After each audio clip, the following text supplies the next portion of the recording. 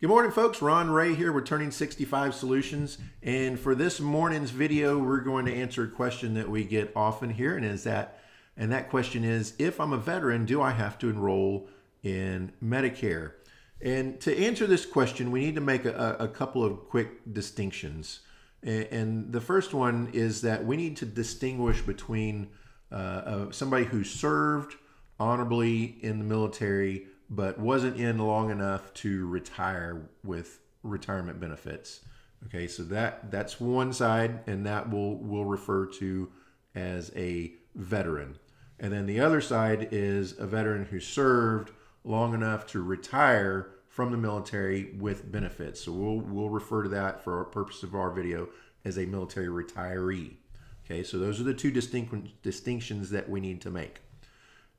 And so we'll cover retirees first because they're the easy ones. So for military retirees and their dependents, they are entitled to health insurance from a program called TRICARE. And TRICARE is your health insurance. When you're under age 65, you are on either TRICARE Prime or TRICARE Select. There's a premium. It works very much like, regular group health insurance. When you turn 65, however, though, you will transition to what's called TRICARE for Life. Now, when you go on TRICARE for Life, you must have Medicare A and B because TRICARE for Life serves as if it were a Medicare supplement. Now, it's not a Medicare supplement. It's not exactly the same thing, but it serves that same role. So Medicare is going to pay first, and TRICARE will come in, and for anything that's qualified, they will pay your out-of-pocket share. So essentially, you'll have zero out-of-pocket for Medicare-approved medical services. Now, prior to age 65, TRICARE Prime, TRICARE Select, you were paying a premium. When you go on TRICARE for Life, there's no premium for TRICARE for Life. However, you do have to pay the Medicare Part B premium. Okay, now, do you need a supplement with TRICARE for Life? The answer is no. A supplement, a Medicare supplement wouldn't serve much purpose because it would be duplicating coverage provided by TRICARE for Life. Now, you can, however, have a Medicare Advantage plan. Now, that gets a little bit complicated. We'll cover that in another video because there's some things you need to watch out for, some questions you need to ask before you select a Medicare Advantage plan if you're a military retiree going on to TRICARE for Life. It can be good for some people. It can be bad for some people. So let's have another discussion about that in a future video. The one that I really want to talk about, though, are veterans that served in the military but did not retire and are entitled to VA healthcare benefits, okay?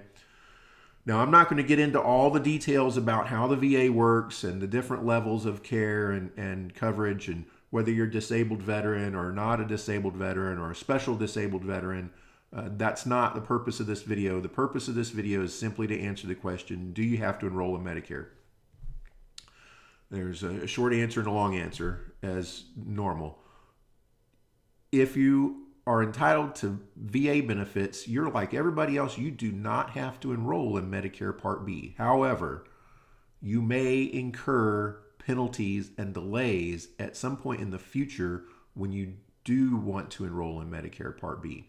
You see, VA benefits are not what's considered creditable coverage for Medicare Part B.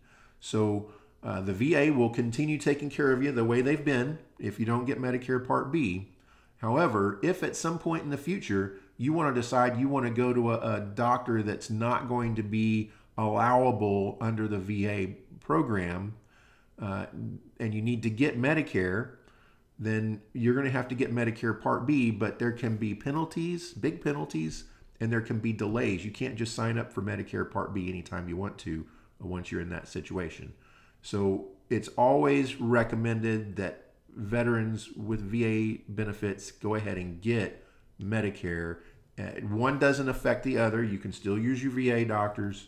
You can still get your prescriptions from the VA, and you can now go to any other Medicare doctor that you want under the Medicare system.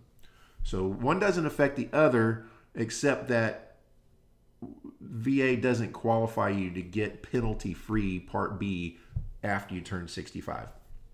Now, Medicare Part D is a little bit different story.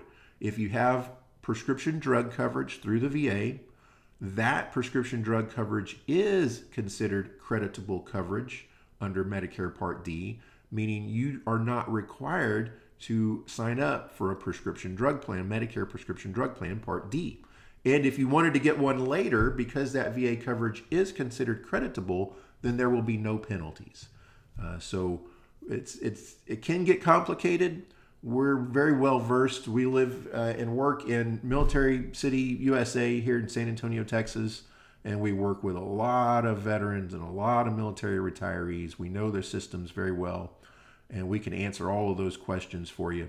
So if you have any questions about this or need any help or guidance, or just want us to point you in the right direction for your local VA advocates here in the area where you live, give us a call.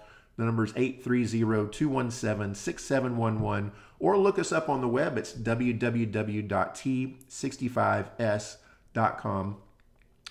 I'm going to put a link to our website in the video description down below. We've got a very nice article on this very topic on our website, and I'll put that link in the video description. If you enjoyed the information in this video, give us a thumbs up. That helps YouTube get this video out to other people who are searching for the same information that you were today. And be sure and subscribe to the channel so that you can be notified when we upload a new helpful video. So until the next time, we hope you have a great day, folks. Thanks. Bye.